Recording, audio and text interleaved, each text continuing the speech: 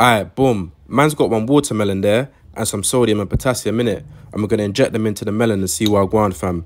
So obviously first, we've got to liquefy the sodium and potassium metal in it. Now to do this, we just got to cover it in some mineral oil to stop it from reacting in it. And then after that, we just got to crush it together in that, man.